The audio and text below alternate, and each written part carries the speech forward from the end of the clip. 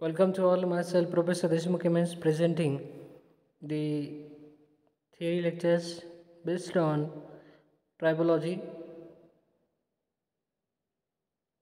having unit name that is elastohydrodynamic lubrication and the gas lubrication.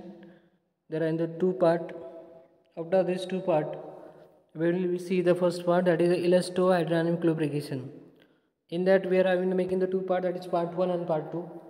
Part 1 is showing all about the how the elastohydrodynamic lubrications occur.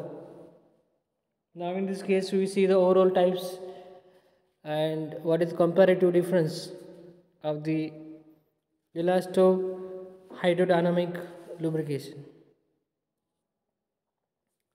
Now there is the types of the lubrication.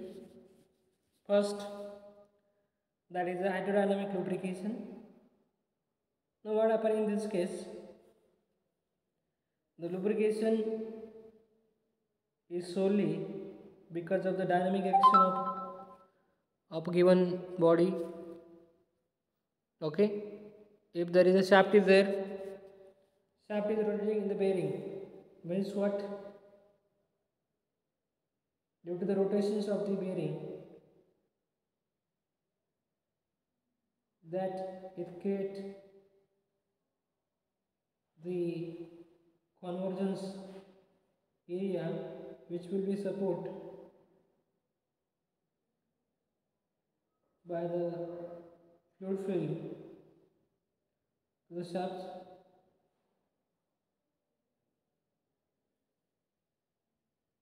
Figure shows that there is a edge formation between the shaft rotation and that of your the reservoir inner areas,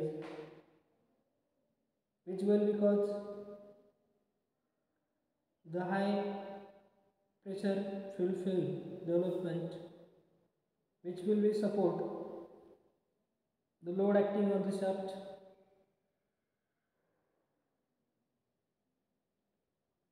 which prevent the contact between two surfaces. So this is all about hydrodynamic bearing.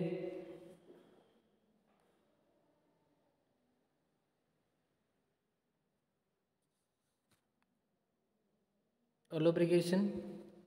Now look at this, how the pressure is developed, that already discussed.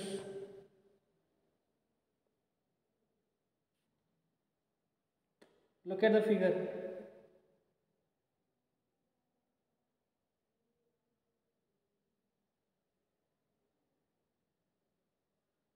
Figure shows that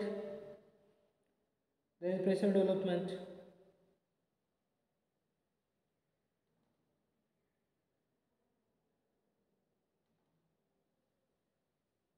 at the bearing areas.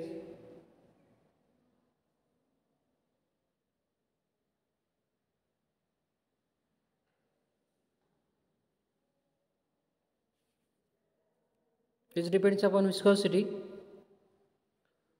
Now the point contact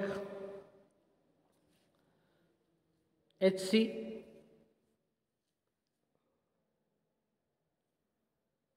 upon R is equal to 288 pi square upon 25 eta UR upon twice W bracket square.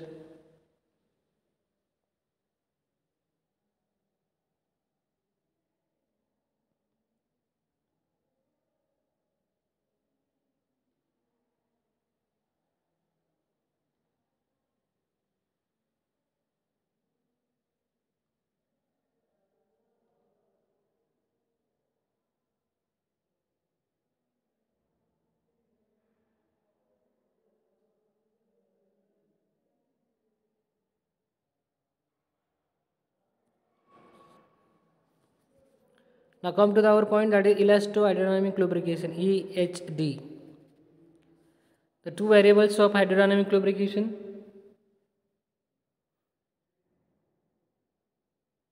that is surface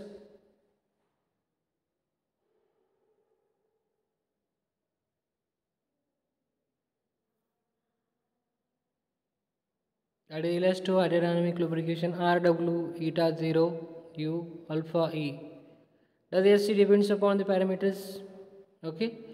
Now there is pink ball showing that there is a elastic deformations will be happen at the point areas where blue line is straight line.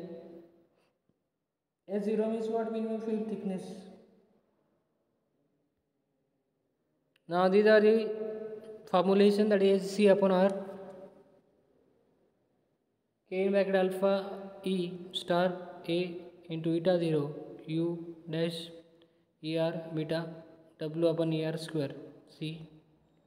So which depends upon material, speed, load. Another formulations is showing that SC upon R. Look at this. Its dependence on the load is very weak. 2 raised to 0.67 is equal to 1.048.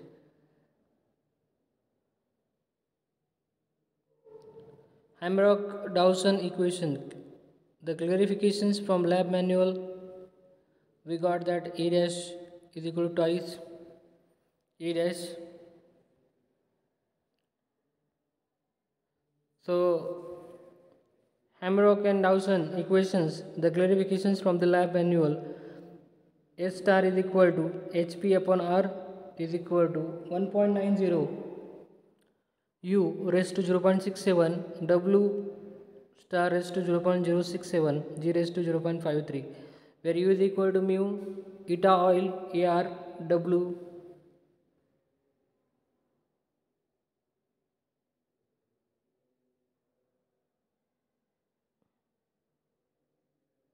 G dash is equal to alpha E R upon RB. So where U is equal to rolling velocity, eta oil is a zero pressure oil viscosity, eta is equal to oil viscosity at higher pressure, alpha is the pressure viscosity index from equation, eta is equal to eta oil xp alpha P.